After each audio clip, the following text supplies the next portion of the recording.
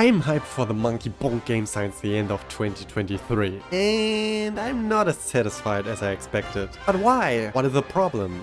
Let's find out together. We start with a very hype intro, which the most of you probably know already, so let's spice it up a bit. A few wannabe bodybuilder knocked on our door together with a small army of, I don't know, maybe 10,000 soldiers, but they were too afraid to fight with the Monkey King, so the little boy here had to fight us. Our little brofist knocked a few soldiers out, so the bodybuilder started attacking us. In the end, I have to admit that the script did not allow us to win. And here we are. Yes, that's me. And come on, that guy is hard. Where was I? Oh yeah, our adventure starts. We met Mr. Potato Head, who explains us a few things like, I don't know, he always runs away when it gets risky and just says, "Good luck to you!" But yeah, he's there too. We want to collect the 6 relics from Son Wukong. On our way there, we met some simple enemies, which are so far very useless and for real one-shot. Then we find a bull who seems to be a guard, and so obviously his name is Bull Guard. Very creative, I know.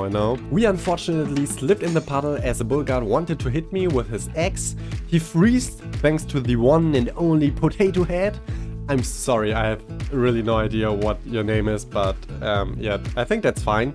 The old man teaches out the technique and we beat it. The first mini boss. To be not that obvious, the old man transformed us into a bee.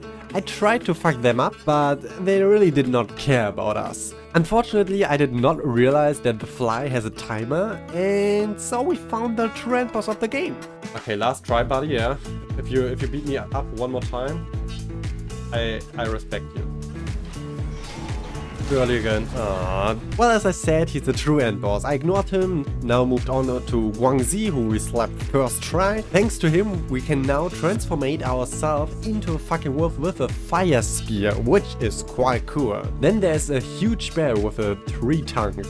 And if you see those things, it's like a red button. You have to smash it. The old guy did not like that. You just had to make some noise, did you? But who cares? He's running away the entire time anyways. Moving on, we met my new sweet pet. I know what you want to say. But Haki, this Chinese name does not sound cute. And yeah, you are right. That's why we rename him to Fluffla. Like, look at this fur. If that isn't fluffy, I don't know. So we played a little game with Fluff and now he is sleeping a bit. The enemies start to get a bit harder, which means we just don't one-shot them anymore, but still something. Got a bit boring to be like Saitama, and thinking about that, I do understand him now even better than before. But sorry, I drift away. We need those 6 relics, which means we have to beat some serious enemies. But unfortunately, as we met Taserface from Guardians of the Galaxy, we had 0 HP. Yeah, surely it was not the most fair fight ever, but that's okay. He gave us a second chance, which he probably already regret because we bonked his head one more time and we smashed one more time a huge bell. So far I have to say the game has been very easy.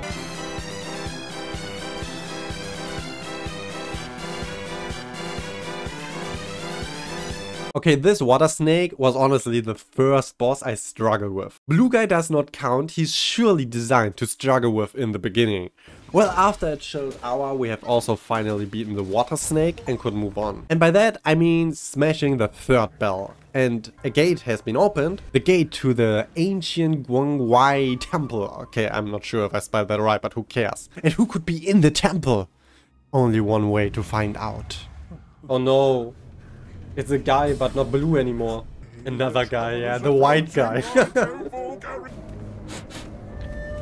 It's a monkey. He can fucking sniff us. I think he doesn't like us. Well, I have to thank Blue Guy, because I know already the most moves of White Guy now. But he has some boring other moves as well. Sometimes he sends those already dead bodies to us and let them make suicide explosion moves. But since this is useless, he decided to take that damn soul instead and heal himself. Everything else is the same to Blue Guy, so we could beat this one very quick with a fire spin attack and a smooth slap on the ass, which he deserves so badly. It kinda looks like we had this poor soul here, so let's take a breath and fulfill his last wish.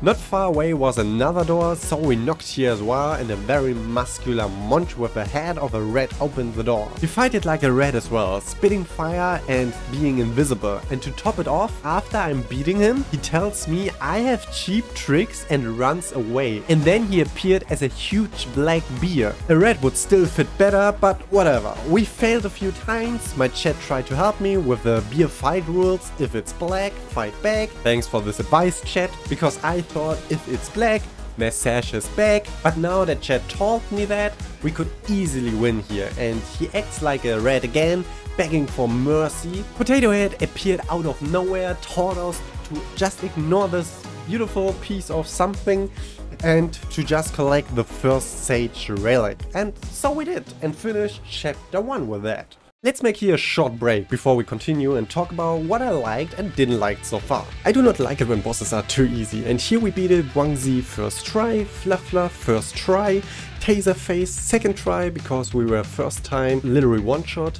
Water Snake took me actually 1 hour, which was nice. The white guy first try, Red Man first try, then the red beer took me 30 minutes again and was also quite good. But actually 5 out of 7 first try is not nice and not what I like to play.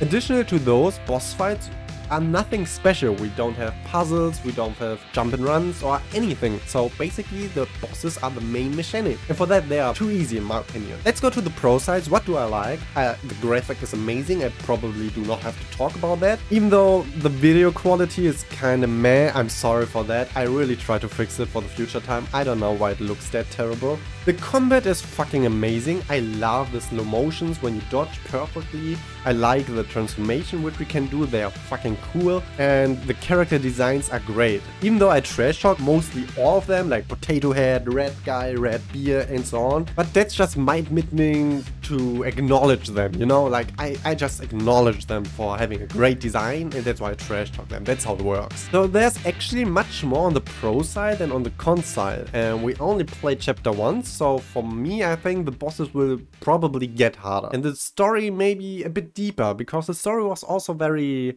meh so far. It's just the intro, you know? So let's go on to chapter 2.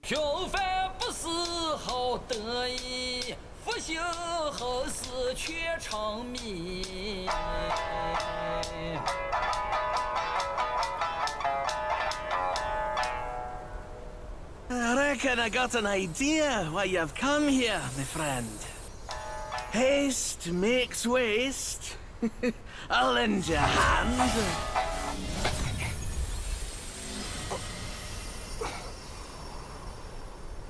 Watch your step, eh? Get more shots and you'll be high and dry. The goat here kept singing in chapter 2, but let's start with what actually happened here. Enemies got more annoying. The intro scene was a hint that here are more enemies with an arrow. I also found 2 elite enemies, at least I call them like that because they have no cutscene but still the boss bar like bosses do. You can compare them to the bull guard who we beat it in the beginning. They were not that hard to beat, but since I do not count them as bosses, they were a nice add-on. Talking about bosses, you know what happens if we knock on the door, a boss appears. Here we have father and son discussing about the most important question for a man. Butt or boobies? Let me know that in the comments. I for myself have to say I love boobies, but if I have to decide, it's probably the butt. Talking about butts, I spanked the son's one and his daddy ran away to the older brother, and I can tell you that family is not always great, but eating your own father is something you should never do in real life. This will make you look like a killer, but since we are not a killer, more an helper, I took revenge for the father and beated his older son. Yeah, I know, I'm such a good guy. Hey, don't look at me like that. I'm for real not a murderer, and if you think so, then please take a look at the cheap version of Tigress from Kung Fu Panda. That looks for me like a cold-bloody killer.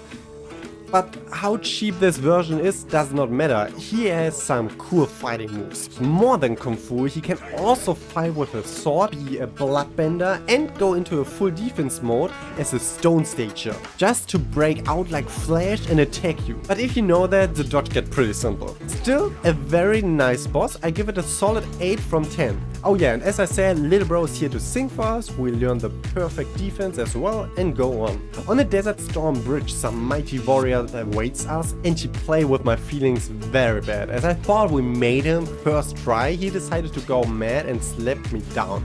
Well, okay, I was greedy as hell. Now we have the classical Souls-like moment where you int a few times and feel like a piece of shit because we actually had him first try and throw everything away. God damn, did I miss that feeling. We bonked the stone and now we had multiple options of where we want to go. I could not decide it and made a break here. And by that I mean I haven't played more than that, signed that, because let's go back to the pros and cons from earlier. The bosses got harder, so let's put this on the neutral part. Signed they are still not that difficult. Maybe because of the amount of the bosses, they had to make the beginning a bit easier, but this felt for me so far hard to explain, I don't know. Maybe heartless? Like, move from boss to boss, slap their ass and done. No deep story, no emotions in general, and then the bosses are between easy and medium, where they seem like the main part of the game. Overall, I do not want to say the game is bad, but probably not what I expected. And with that, my hype of 9 months for this game kinda destroyed my enjoyment. So in a few days or maybe weeks, I play the game again, continuing where I stopped, and maybe then I have a more neutral mind and can enjoy the game like many others did. If you want to see more difficult games, check out my channel. I focus on Metroidvania, Souls-like, roguelike games, and yeah, have fun!